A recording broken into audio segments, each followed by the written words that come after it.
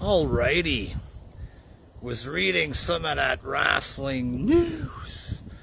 And AEW Collision got 345,000 viewers, folks. Now, I understand TikTok is a positive website. I mean, you don't want to speak too negatively, or there's rumors of getting shadow banned.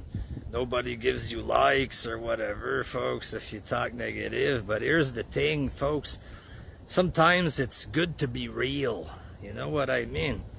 It's good, I guess, to sell yourself out and always be positive to try to get subscribers. You know what I mean? But sometimes you gotta be fucking real in life. And 345,000 is a shit number. You know what I mean?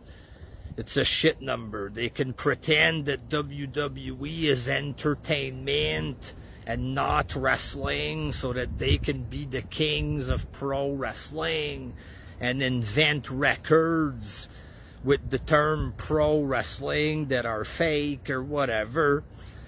But it's good to live in reality. You know, there's reality, and then there's whatever the fuck is going on in the heads of AEW fans. And 345,000 is a joke. It's a joke. And they're blaming this on Tony Khan because he fired Punk or whatever. Again, CM Punk choking people, attacking people, it's okay.